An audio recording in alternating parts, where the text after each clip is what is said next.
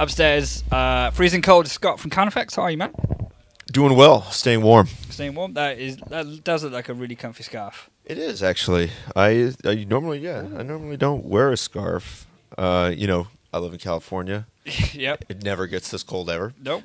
And so I decided to do this tour, and I've been enjoying it. Where'd you get it from? It was a gift from my wife's grandmother. Ah.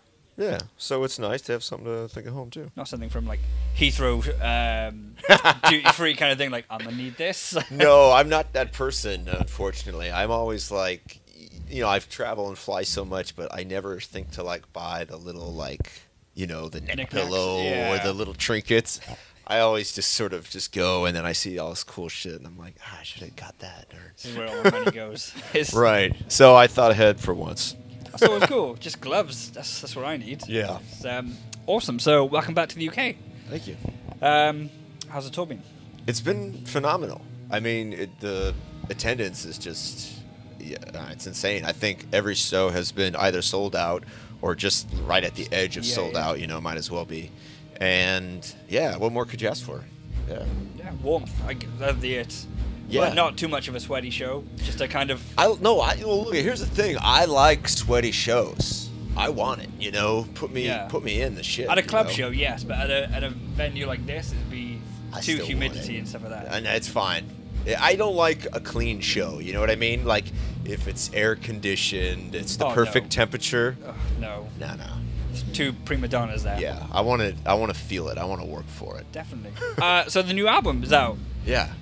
How's the reception been for that? It's been out for a little while now. It came out in August, so what is that? 5 months? 5-6 months, something like that. Yeah. The reception's been rad.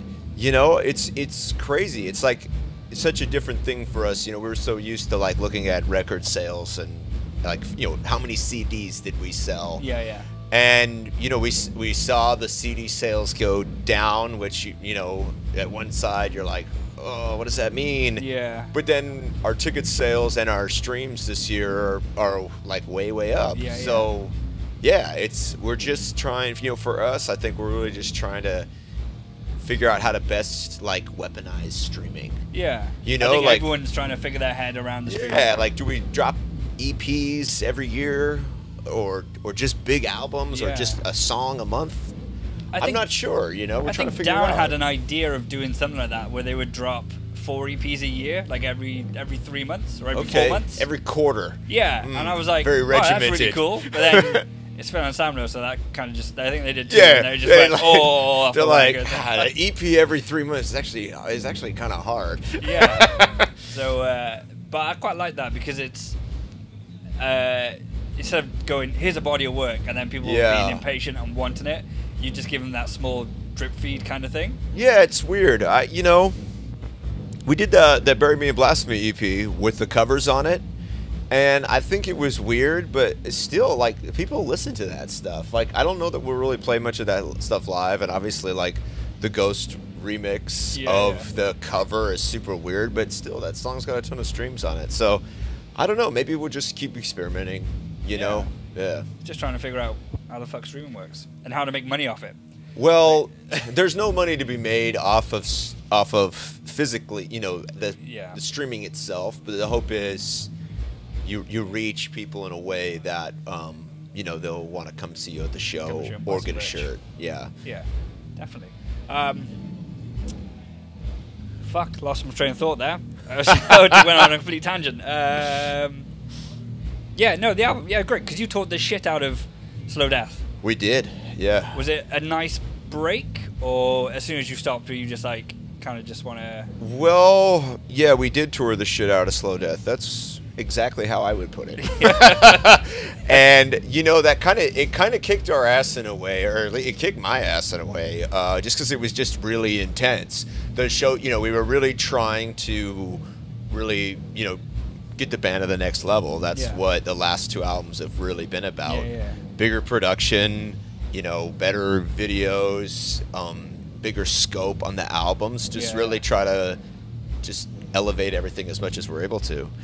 And so in doing that, it was like we really had to push the shows and push the touring schedule. So putting World War X out in August and then we headlined the Summer Slaughter tour with Cattle, which was fantastic. It was really a great release tour in the States. It was awesome time. Like seriously, one of the best summers we've had. It's just a great time. All the bands on that tour were so fun. Rivers was on that tour as well. They're on this tour. Just great guys to be with. Great musicians as well. And then we took the fall off, which we just got done from that break. We went down to South America with Slipknot in December. Was that the one in Mexico where the barrier broke and then they had to cancel it? Yeah, that we picked up after that. Oh, okay. That was like that's North America still. Okay. Mexico's still North America. So we did the Central and South America portion. Right, okay. Yeah. So we picked up right after that, and we picked up in Costa Rica, and it was phenomenal. Yeah. It was like picturesque against these like jungle mountains, beautiful clouds, like really surreal kind of. Oh, perfect! Like just the perfect weather. Wear a t-shirt, but a nice breeze, and you're just like, wow, all right, hey, we'll take it. It was really just a perfect show, and playing with Slipknot was, they have such a great show. So that whole weekend was really fun. And then we went into this, into the Thy Art tour, and then the idea is that we got the big spring tour with Three Teeth. That we're really trying to just next level rooms, next level show, get that attendance up, So that's what we're after right now. So have you figured out which songs are going to work live, or we're still trying new ones? Yeah, so that's the thing. We're still trying new ones because we just have done now. This is just the second tour. Pardon me, the second tour on World War X. So I think on the next tour, the Meta X tour, we're gonna do some new songs from World War X that we haven't played yet. Yeah, so This Infernal Darkness is going in the set for sure, and I think we're going to put the Head Like a Hole cover in the set. Okay, that's pretty cool. Yeah. When you were writing the album, did you figure out like these songs can be played live, or they can all be played live? We could definitely, we can play all of them live for sure. Really, I think it just comes down to, like on this tour, for instance, it's like we have 40 minutes, so that's 8 songs. Yeah. We have 7 albums. Yeah. We have 7 and 2 EPs. We have 80 songs to choose from. So we only get to, from our entire discography, we get to play 10% basically. Yeah.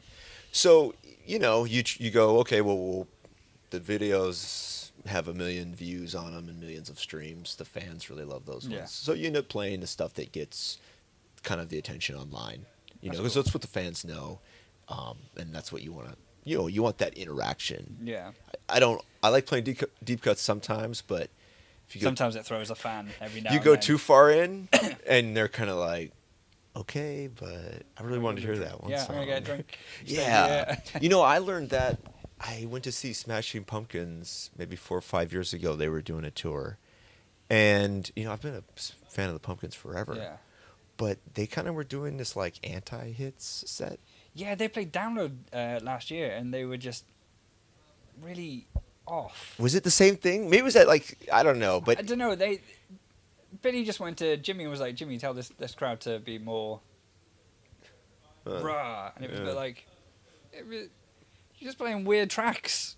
Right. Play Today. Play. Bullet with the butterfly wings. Yeah. Zero.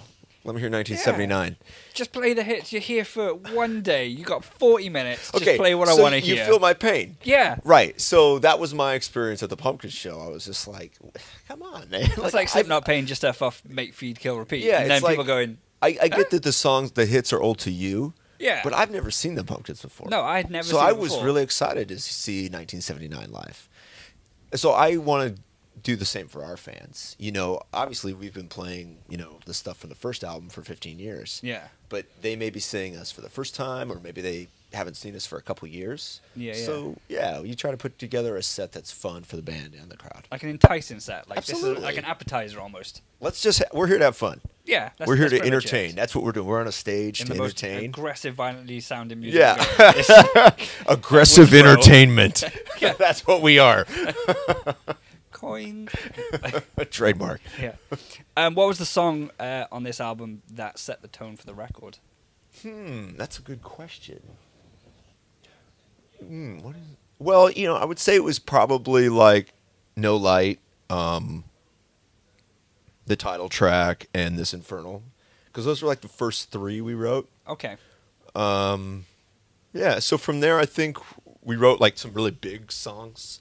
So I think with like All Roads Lead to Hell and Eyes of the Executioner, we wanted to be like, well, let's just kind of do a fastball pitch. Like, not every song needs to be this like, horror rock opera, which is, like that's what we're going for half the time. Bury Me in Blasphemy is kind of that. We always want to bring in that scale if we can. I would say it was those ones, and then we, you go from there and just try to fill the album out with as much variety as you can, within the framework of your album. Yeah. Well, the track that stands out for me is Brushed, and that's quite towards the end of it. How did that song come about? Brushed by the Wings of Demons. That is track 7? Yeah, it's towards middle end. I should know, but to be frank, I don't listen to the album. It's all on. I had it on shuffle, so I was like, it's like she's like, oh shit. I know it's like I sequenced it in March, and then it's like I'm not listening to it. We're playing it, So I'm like, is that 7? That one. It's just it was just another one in there. We just that was Jordan and I worked on that one for a long time. For a lot of those songs, really they really grow from pretty meek beginnings, maybe just a riff or a string of riffs together. And they take time to sort of mature into a full piece. And, that one in particular, I know we worked on it for a while, and I was really happy with how it came out, Whereas in contrast, like All Roads Lead to Hell, that was the only song we wrote in the studio. Okay. And we wrote that in 2 hours. Okay. So... figure that one out. It's like No Light. We probably spent like 4 months writing No Light, 2 hours writing another one. So sometimes it works like that. Sometimes it doesn't. Yeah, definitely. What was the hardest song to write? The one that just gave you so much ball ache. Oh God, it was. Honestly, to be frankly, it was probably the title track, because you're really trying. It's an album opener. Yeah. So you're really want to like set the tone or kind of this is really get for. Really get the listener like off on the right place. And I wish we still had some time. Like, I don't know, I still feel like I was working on that song like with atmosphere and arrangements, but the clock runs out eventually. Yeah, you have to put that homework in. Yeah, you just run out of time, and you gotta turn it in. Was it a no-brainer calling the album and the self-titled track the same thing, or? Well, yeah, I had actually had the title in mind for probably about a year prior, and kind of the idea was that, it's really, the whole album's about an internal war, and X is for what your fight is, That was the whole idea, kind of the subtext of the title for me. Not just in that song, but the theme across the whole album is the internal struggle.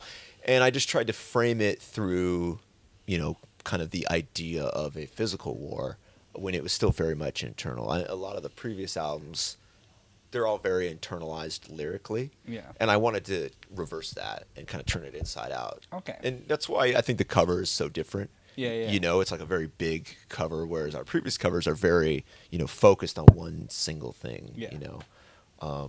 So that was my idea with World War X, and then I've already started working on the next one, and I've like gone just right back the other way. I want to do like a very interior album again. Wow. That'd be kind of cool. Almost like a double album, but with no not being dropped on the same day. Yeah. Well, it's almost like a mirror album. Oh wow, that's pretty cool. Like an opposite. Like a above and below. Okay. Like upside down. Yeah, it's like the inverse. Yeah. Like for some reason, I want to be like, all the themes I embraced on the last one, I want to do them backwards and see what comes out. That's pretty cool. It's like Stranger Things kind of stuff. Yeah, I suppose it is. Yeah, kind of like what happens if you flip everything, or kind of like switch your point of view.